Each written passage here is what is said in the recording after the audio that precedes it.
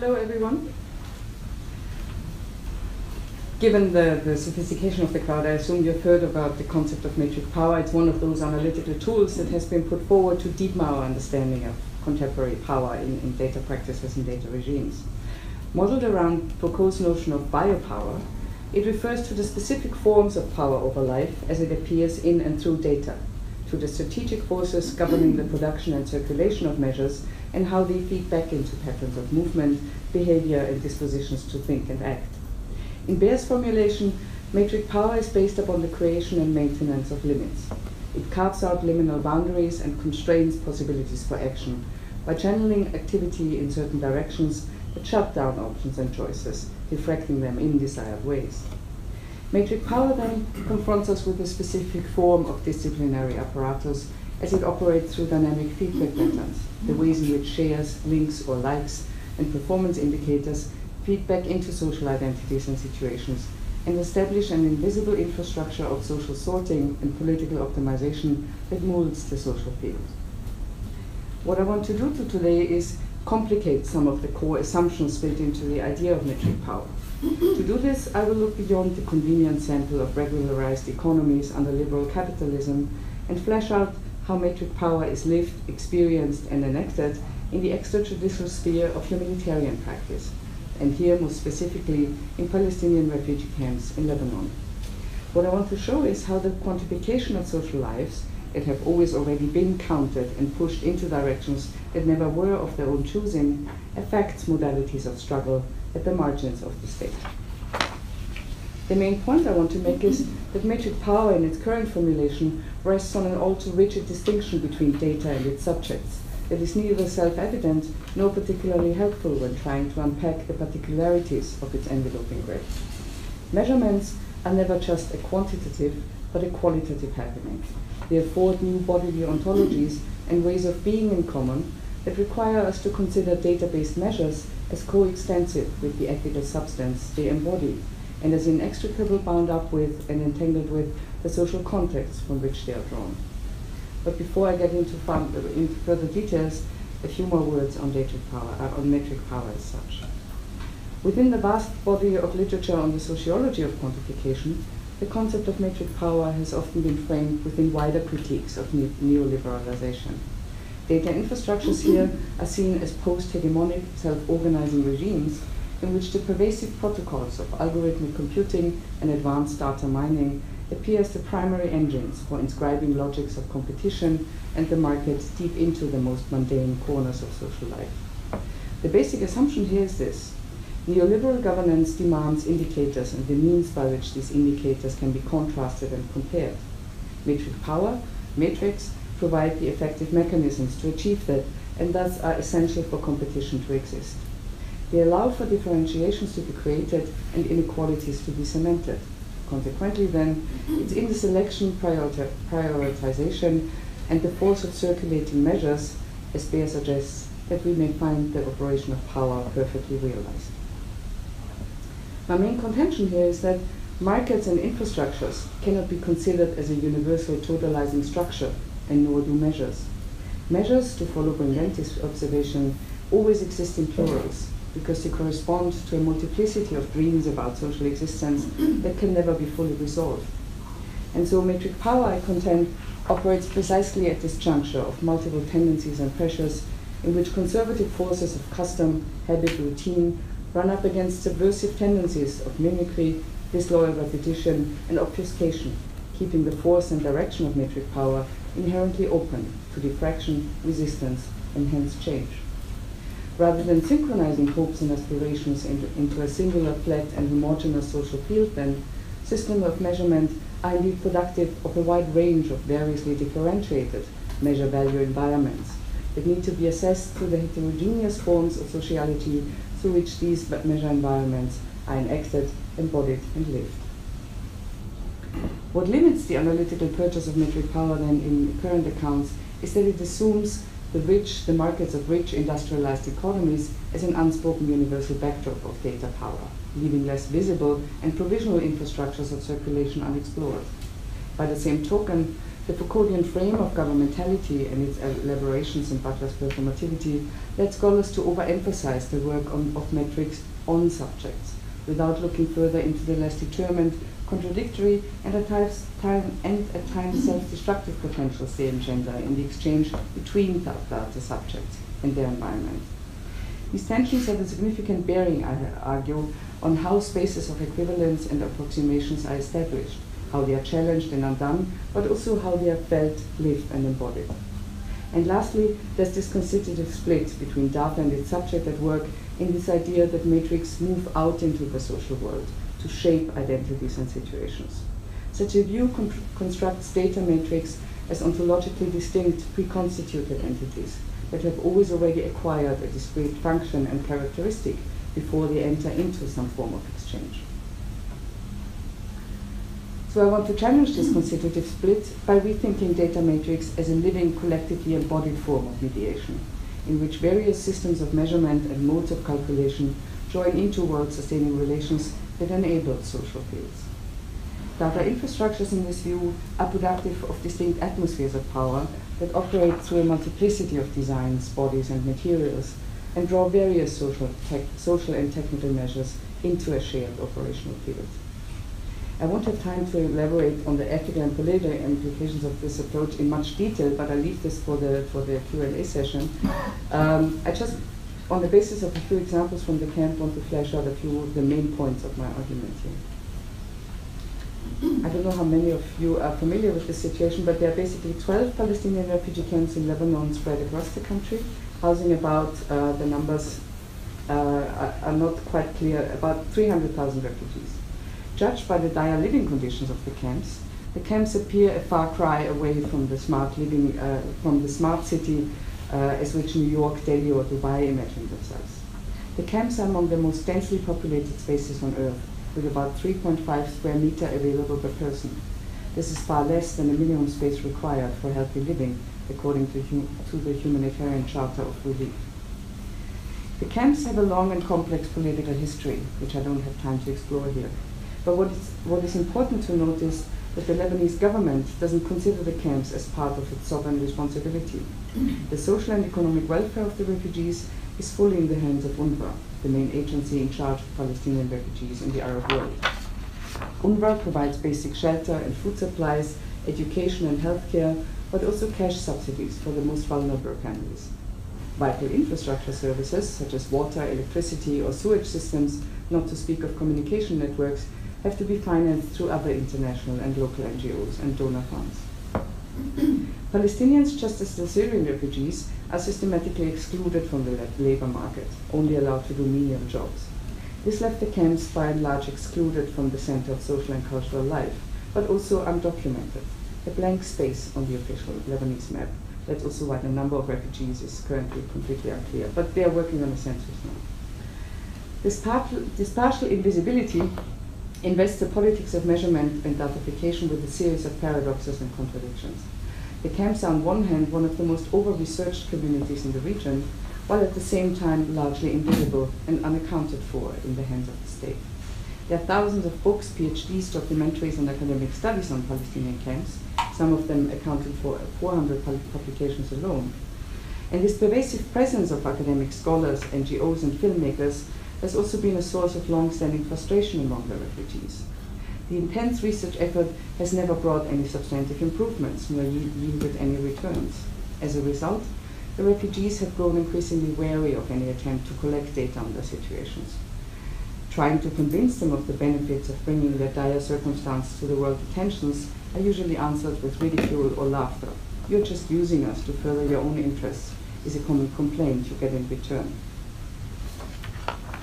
Attempts to mitigate the extractive logic built into conventional research with participatory approaches has done little to change the situation. It simply reconfigured the uneven power dynamics between refugees and researchers by drawing the population into a dynamic assemblage of data sharing, in which their ability to raise their voice and to participate in decision-making was bound to imparting vital knowledge that was never available before, yet without gaining further influence over the terms and conditions how this knowledge was then processed, used, and shared. Claire Birchall coined the notion of sharebeance to describe such conditions of responsibility without power. Her research is based on open data in general. Sharebeance here is a state in which we are always already shared and sharing, where sharing is, so to speak, an imperative, a default position, but where the parameters and conditions for sharing are always already laid out in advance. As such, it can easily conscript us into political projects we may not necessarily agree with, or that simply enhance the efficiency of systems that are fundamentally at odds or contradict the pretext under which data was shared. Participatory mapping projects in the camps were caught up in a similar dilemma. They called upon the responsibility of the camp population to contribute to the collection of data that was never available.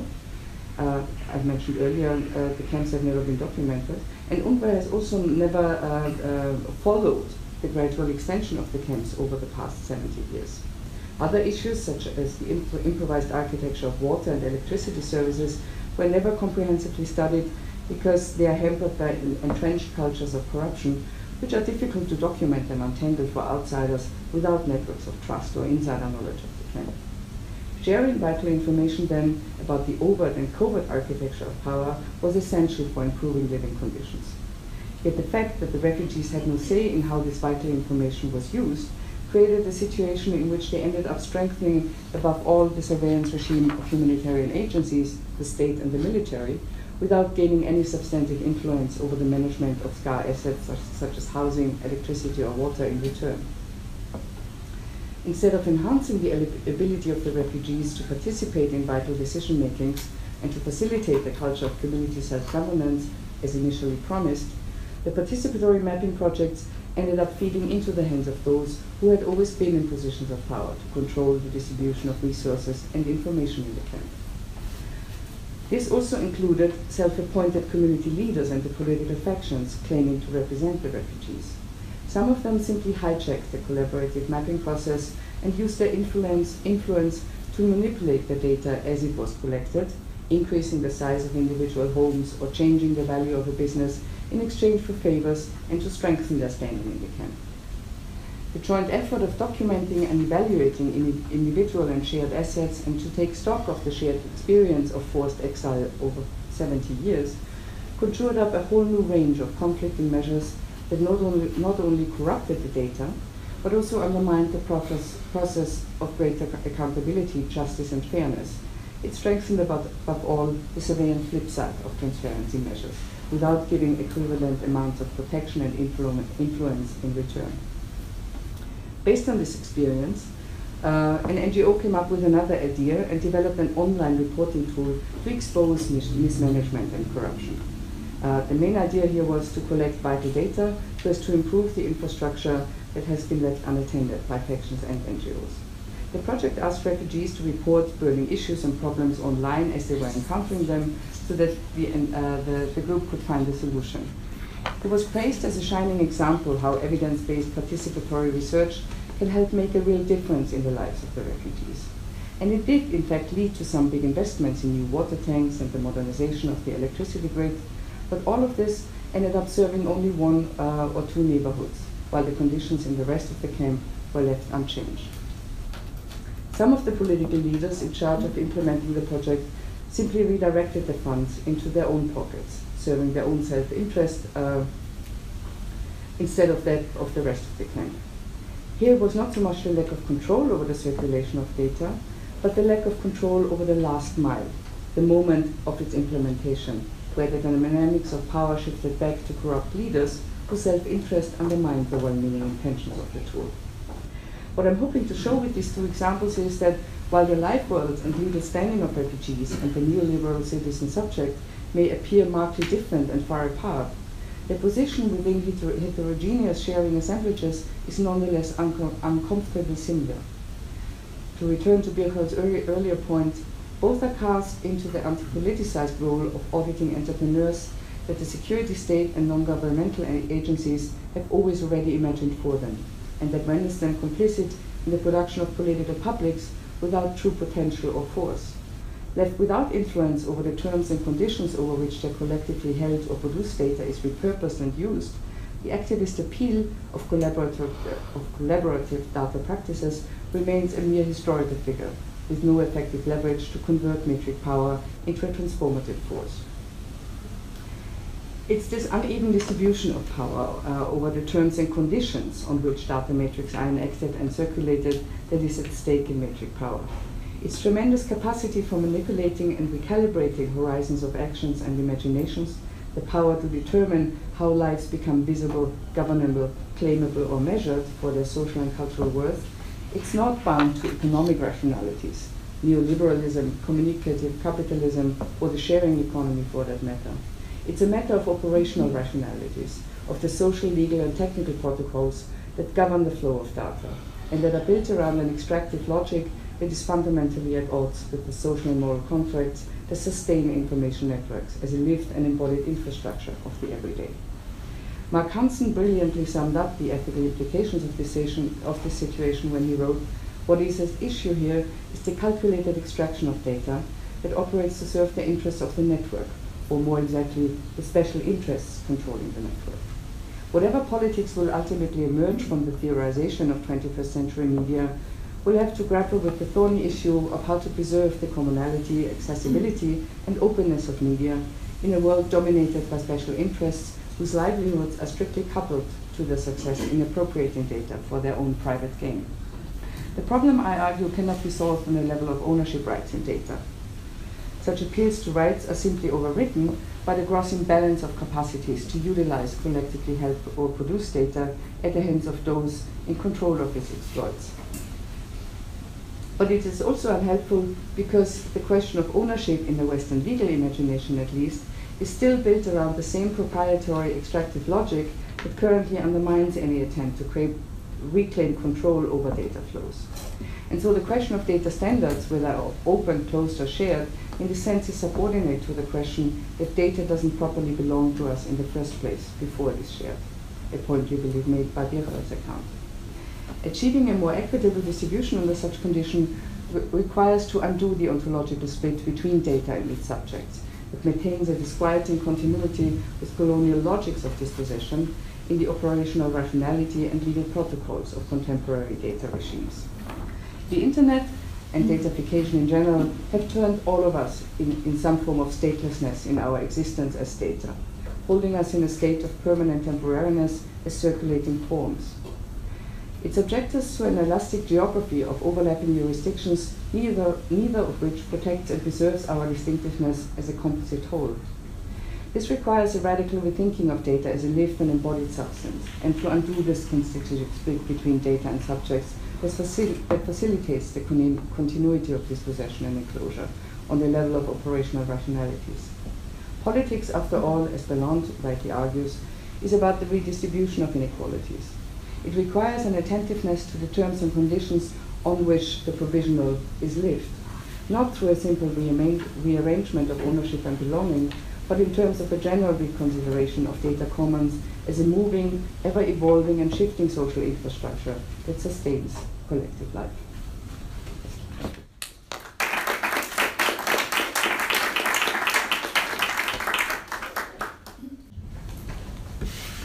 Okay, so I'll get started. I'm going to do a bit more describing than theory, so you're be prepared to hear a bit of description with a little bit of theory attached to that. So first I'm going to take you through an introduction, talk a little bit about big data, ontology, a little bit about cheese. After that, I'm going to go into an example, DARPA, Siri, and Apple, not the fruit, but the company, and then look at a case study that I conducted while doing my PhD research at Purdue University. I've given a version of this talk before, so I apologize to some of you if a little bit of this is overlap. So first, just kind of start with the riddle, just get us thinking about ontology and what it means. This is kind of an old philosopher's chestnut, and it goes like this. Two humans, a monkey, and a robot are looking at a piece of cheese. What is common to the representational processes in their visual systems? And so taking a minute to think about that, 2 seconds to think. Well, the answer, of course, is the cheese. The cheese is the same, right? If we think about that. But as we know, there are lots of different types of cheeses that we think about, and we call them different things. When I lived in America, some Americans refer to American cheese as, or rather a Kraft Dinner slice as American cheese, mozzarella as American cheese, and lots of different types of cheeses as American cheese. So the reason I showed you that riddle about cheese is kind of think about the different ways that we discuss data, the different ways that we label data, and think about how data represent things that exist in reality. So you've probably all seen this before. This is the 4 big V's of big data that IBM put out. I think they're up to 16 now or something like that. But what I'm interested in is in the top right-hand corner, the different varieties of data, the different file formats that can be produced, the different ways that individuals can label those and add metadata to them. So Oracle put out a report showing that a lot of the data that's being produced these days is actually not organized in any way that we can access and reason, such as in a database, but it's actually just unstructured data that we might not be able to reason to produce new knowledge. And so a lot of the data that's being produced are data that need to be integrated in some form of legible way. So in the literature that I looked at, the term that kind of came up a few times is the Tower of Babel problem. This is how data scientists kind of refer to this problem in some of the research. And what it basically expresses is that there's a need to integrate different types of data, different heterogeneous data sets to produce semantic interoperability. So each time a new database is constructed, there are different terms that represent an ever-changing language, and so it's hard to come up with terms that everyone can agree on while we're trying to produce research. So there's a goal to achieve a common vocabulary when it comes to data sorting and data integration. I spent some time talking to researchers at the National Center for Ontological Research, the New York State Center of Excellence in Bioinformatics and Life Sciences, individuals who work for companies like Articulate Software that produce ontologies, which I will explain in a second, and especially folks at the University of Buffalo, which was Buffalo is described to me as the Silicon Valley of semantic technology research and of ontological research. So I'll pull just sort of one quote from some of the data scientists that I interviewed, because this kind of gets to the heart of the problem. I'll just read some of it quickly. So this data scientist said, "I would say that the idea of making data structures cohere can be understood in 2 ways. One way is that you build the data structure so that they can cohere. The problem with that approach is that it's expensive and it creates new errors. Every change can lead to a problem because somebody makes a mistake or some machine isn't programmed properly. The other way of making data structures cohere is to describe them in a hands-off way, using a common vocabulary. The common vocabulary raises the following problem, which is that people like to use their own vocabulary. Duh. If someone comes along and says that they know how to build a common vocabulary, which will bring about this trick of making heterogeneous data structures cohere, it's a very difficult one to carry off, and they continue. One data scientist in the literature I read said, in terms of common vocabularies, there's a sort of famous quote that folks who write about ontology use, and it's that the data scientist said, "I would rather use someone else's toothbrush than use their vocabulary for how I organize my data." So that gives you a sense of how strongly people feel when they label these data. So speaking about that second approach, the hands-off approach to creating a separate vocabulary, that's something called ontology engineering, which is basically semantic interoperability. That's the goal of ontology engineering. So the idea is, rather than allowing data to proliferate into stovepipes or data silos, ontology engineers want to create vocabularies that can allow them to produce new knowledge by integrating the different forms of data. So the way that they do that is they actually use rules, first-order logic, analytic metaphysics, kind of your philosophy 101, things that you might find in a philosophy class, so things like differences between universals and particulars, taxonomies, mereology, so things that have part of relationships or has part relationships, topologies, things that are boundaries of things or connected to things or adjacent to, and dependence relations, and those become articulated in things like Protégé, which is a free ontology editing software you can use to annotate your metadata and to be able to start integrating some of these data sets. And there are others, Onto, there was another one that was popular in the 90s, but Protégé is one that many folks use now. The other thing when it comes to ontology research is that there are these things called upper ontologies or upper level ontologies, which are effectively something I discovered, kind of this emerging industry where data scientists are competing to see whose upper level ontology can become the de facto ontology that scientists end up using in different fields of research. What's happened is that some of these ontologies become used in certain industries much more than others. So if you look at the BFO, which is the case study that I'm going to show you in a second, the BFO tends to be used in bioinformatics research, especially, anything related to biology, and fascinatingly also in intelligence, military, CIA, this kind of research, and I'll show you a little bit about that in a second. Doce is used for things like natural language, linguistic representation, concepts, so it's a bit more language focused. And then Sumo has been used in other areas as well.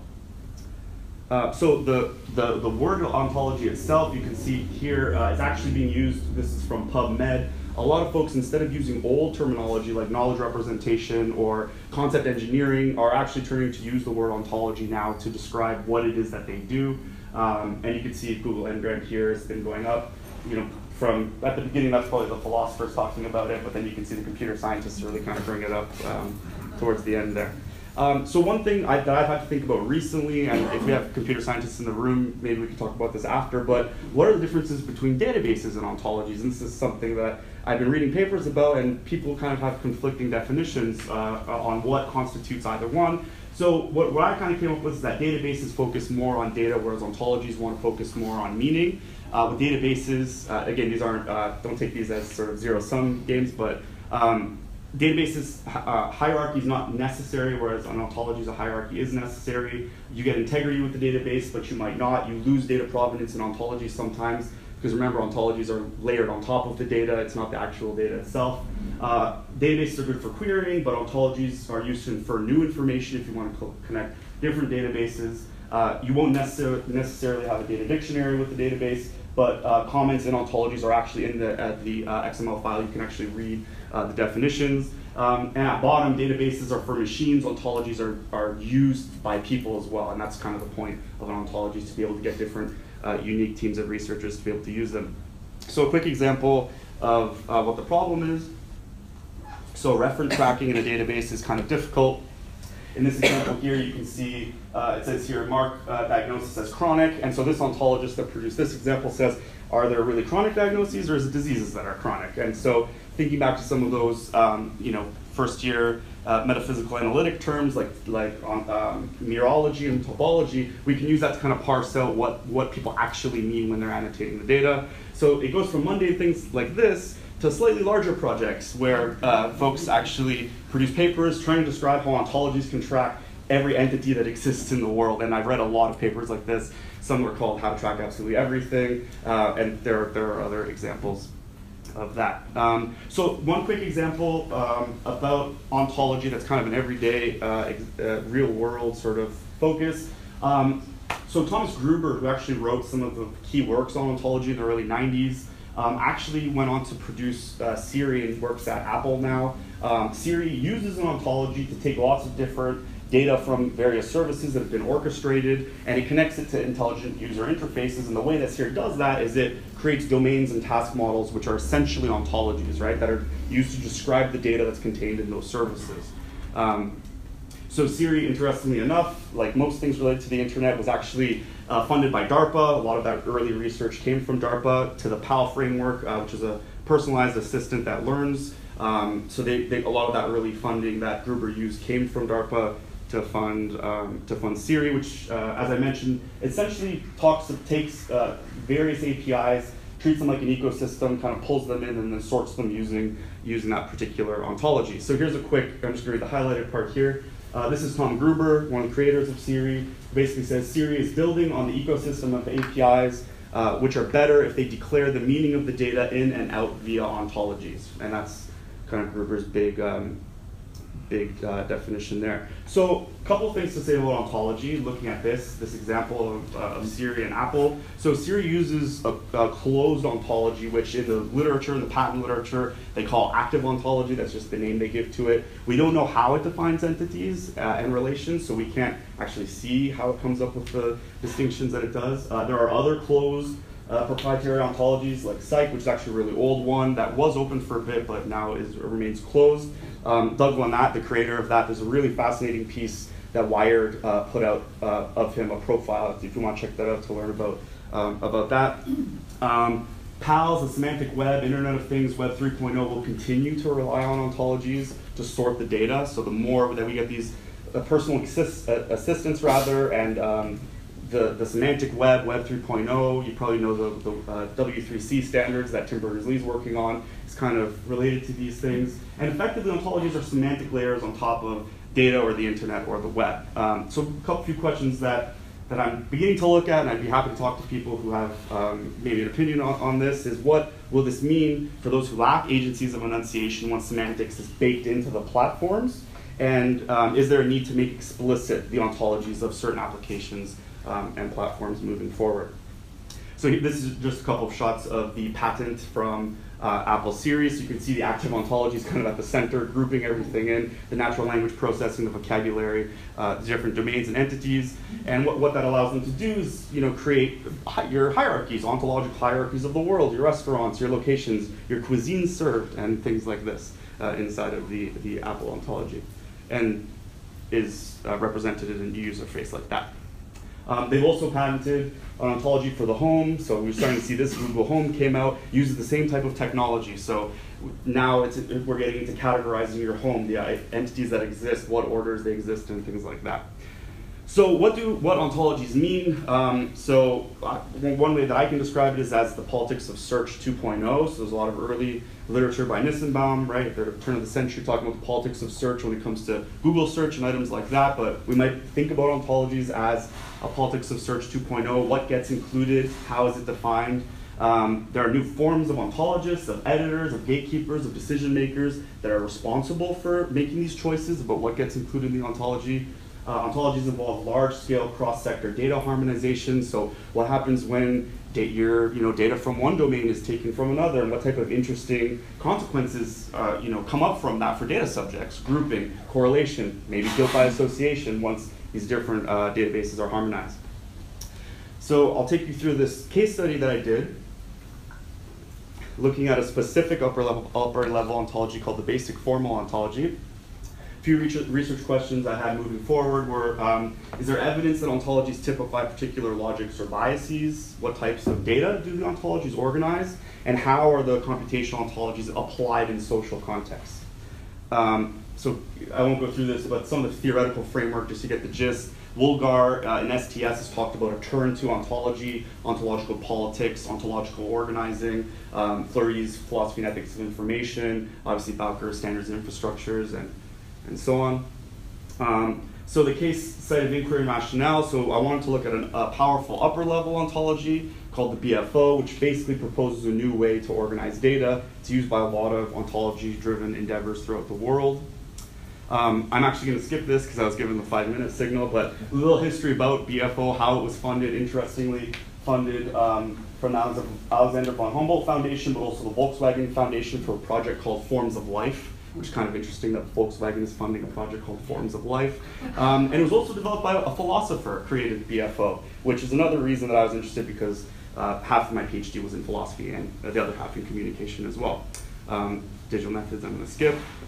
So going through some of the, I went through some of the open logs that the data scientists use where they argue with each other about what should be included in the BFO. And I was reading some of those emails and going through them, and you find lots of interesting fights where they argue about what should be included, what type of axioms they should use, and so you can see here they're talking about unicorns and mermaids because they're asking what should be included, what shouldn't be included in the ontology.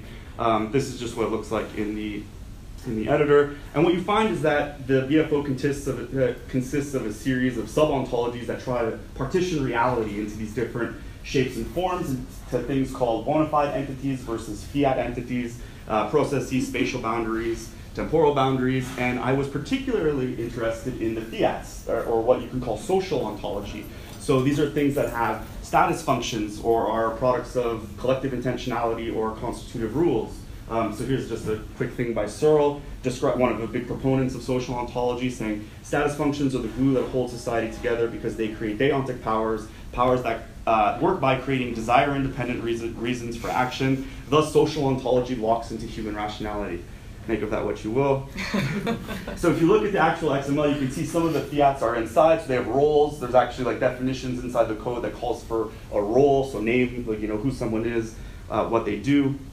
Now, this is really good for certain things. So one example is the Open Biomedical Ontology Foundry, which uses the BFO to connect different biomedical databases. So you'll have, the blood, there's something called the blood ontology, there's a cancer ontology, all these different types of ontologies that process bioinformatic information use the BFO to create these open data domains where researchers can learn from one another, trade their data, and do that. There's also other domains that more closely resemble the social sphere. So there's a spatio-temporal ontology for the administrative units of Switzerland, which is a mouthful. There's the friend of a friend ontology, but the one that I'll go into with my last couple of remaining minutes here is something called the military ontology, which was created using the BFO as well. This is one of the early documents that was released that went towards constructing the military ontology. It's called Horizontal Integration of Warfighter Intelligence, a shared semantic resource for the intelligence community. This came after 9/11. There was a directive from the Joint House Chiefs of Staff in the United States that actually called for this type of research, semantic research that can help integrate different databases, the CIA, FBI, and these types of things. So this is the military ontology here. And they say that on the website that they're using ontologically driven technologies to increase warfighter intelligence and to help win wars. So they're using ontology to help do these types of things. So here's an example you can kind of go through. So the ontology, the BFO, in that context might name someone like Mohammed, who's an instance of a personal name, which denotes a person who has a role. There's your fiat, your social category of a key leader. And they use that ontology and connect it with different ontologies that the military has. So there'll be an agent ontology, an artifact. They'll have an ontology for weapons, for events, for social categories and classes and things that exist. And what they're trying to do is integrate these into intelligence ontology suites in ways where this data can intermingle and they can derive new knowledge from doing that. So here's kind of an example of the types of data that will be interconnected once they start doing that. So you can see the items I've circled here are kind of not your neutral entities, like maybe an event or I'm not saying it's neutral, but like a military event. But for example, things like a political event or a governance activity, support governance activity, or surveillance capability, or an insurgence cell, and these types of entities. And if you break down further, they can label it organizations inside of the military ontology. They'll label political organization or social organization or people. Interestingly enough, so physicians, professional roles, physicians, professors, key leaders, mullah, tribal elder, commander, and using these categories, really structured, rigid categories to process the data to integrate in different ways. So looking at this and finding a list of all the ontologies that use the basic formal ontology, I basically kind of wanted to go through and see which ones process social data or purport to use terms for processing social data. At the end of the day, what you find is that social ontology or fiats can potentially identify or harm data subjects through harmonization or correlation or guilt by association. And so part of what I'm trying to do now is think about the different contexts that ontologies are used, and then to apply different sort of well-known, well-trodden ethical standards to think about what types of contexts those ontologies are used. So the good and bad, ontologies do great things like help advance cancer research, but they also integrate social data by assigning normative rules, categories. Are the categories correct, and do they harm? These are kind of open questions that I'm trying to think about. So 5 ontology troubles to leave you with. Think about ontologies process social data. Data subjects are often unaware. I don't know when I'm being recategorized. My database is being mixed with another one. Lack of consent, no ethics reviews, normative societal categories. And I guess the very last thing I'll say is this quote from John Fox from the Department of Engineering. People have described ontologies as a dark art or a black art because is it science? Is it philosophy? What is it? Is it engineering? And so this is from John Fox from Oxford. As a user and a teacher of ontological methods in medicine and engineering, I have for years warned my students that the design of domain ontologies is a black art with no theoretical foundations and few practical principles. Without progress on the problem, I argue, many fields ranging from informatics to computer science to AI, cognitive science, will struggle to achieve their enormous potential or to do so in a way that is convincing or safe. So there's that. And lastly, the social is not determined by the logical features of language. So that's another thing we need to think about. The logical characteristics of language can't represent social reality in its totality. So that's it. So I'll leave it at that. Thank you.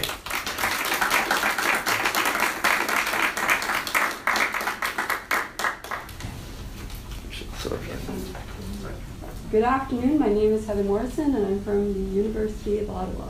The dark art is such a great segue into my talk. I've changed the title of my talk for today to Critical Data Literacy, Why and How.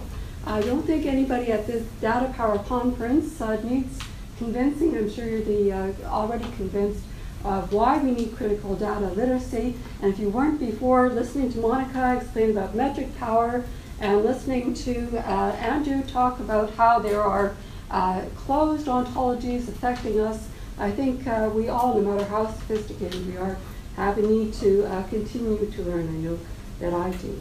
But I do hope that I have a little bit to contribute to the question of how are we going to approach data literacy.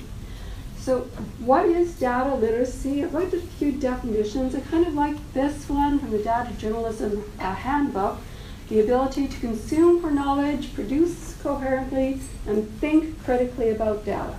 And the reason I like this one as opposed to some of the other definitions that I've seen is it brings in that concept of critical thinking. However, I would rather use someone else's toothbrush and use their definition. And so this is the definition of critical data literacy that I'm using to explain what I'm talking about today, which is the ability to understand that stories about data are developed, that data is collected by people for a particular purpose, and stories using data are told by humans who are storytellers, who have particular beliefs and values that consciously or unconsciously influence how they develop data sets and how they tell the stories. So to understand and learn how to critique, and also to learn how to tell our own stories using data. I'm developing this as an open educational resource, so I've already shared this presentation. It's mostly a framework, so that actually works. It's just a PDF right now, but it is a material that you take right to the classroom because, as you'll see from the approach, it needs to be tailored depending on which educational group you might be working with. Drawing heavily from the tradition of Paulo Freire and his pedagogy of the oppressed, and Teigl and Kirsch and Teigl, Campos, and de Alvear, there's references at the end of this, have done some work on this and have actually tried to do some critical data literacy based on the Freirean tradition, so working from there. The key concept here is that rather than starting from the abstract concepts, you start from the lived experiences of the actual people. The framework that I'm using, or that I'm suggesting that people might want to consider, involves an introduction. So most of my presentation today is going to be a sample introduction that I've developed that makes sense in my context and wouldn't necessarily make sense in somebody else's context. So this is mostly me, but Teigl also had mentioned in the Freirean tradition, there isn't this explanation, you start from lived experience, but what they had found is that there's a necessity when you're teaching data literacy to explain a little bit about data, what it is and how it works. The investigation, thematization, and problematization stages are all straight from Freire, and Teigl had added in a systematization stage, which I think is a good idea. So here's my sample introduction. This is in my context, somebody who teaches Canadians in a university setting. Okay, so here is two tales of one tax regime. This is taxation in Canada, and over on the left here we've got the Fraser's Institute famous Tax Freedom Day. So they used data from various sources and have decided that Canadians, the average Canadian, works more than half of the year to pay taxes to various levels of government before you even begin to earn a penny for yourself. This is a very famous, it's iconic here in Canada, and has had a lot of traction over the years. It's been very effective. Very recently, so the Fraser Institute is a right-wing think tank.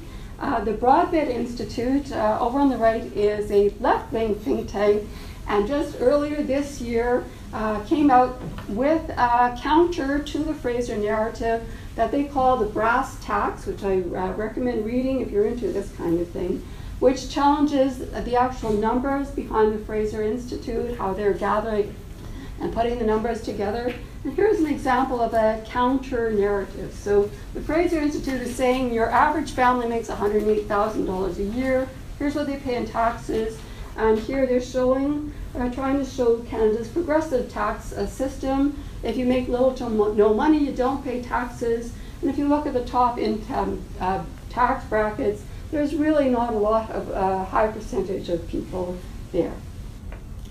Okay, so that's how people take various data and put it together to tell stories. But if you go directly to the data, well, the data is objective and neutral, right?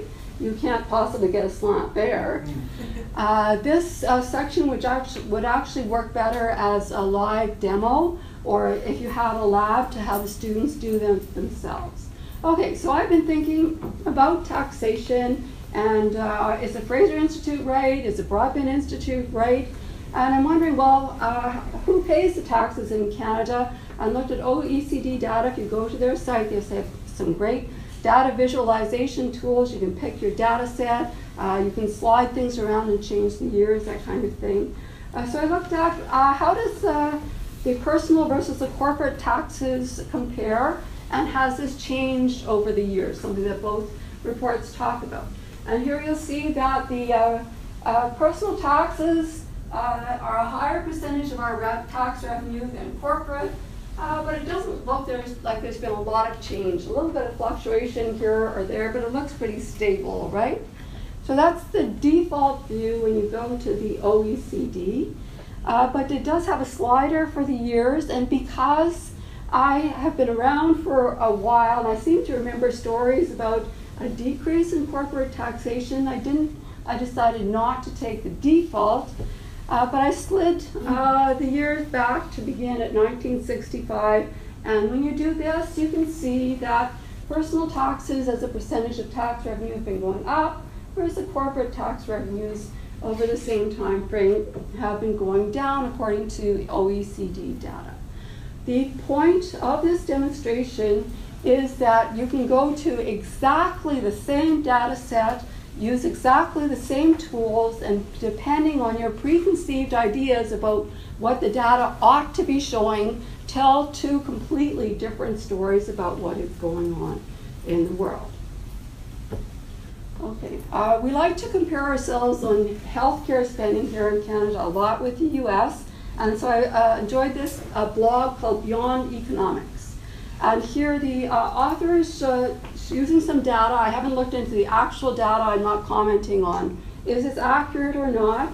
But he's come up with this graph showing that the US spends 2.5 times the OECD average on healthcare. Now, I kind of thought it would be above average. I was a little surprised by the amount. But what I found even more surprising is that they're above average, according to this graph, even on public health spending.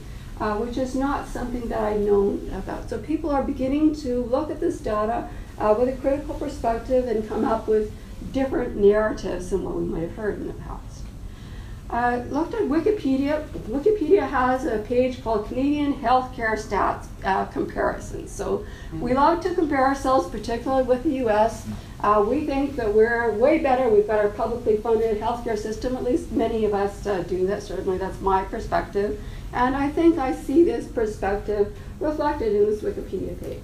So they have this quote here: most health statistics in Canada are at or above the G8 average. And someone has put together this really neat table. And if you click on the numbers, it goes directly to the data sources. So this kind of looks to me like above average for the general population data literacy skills.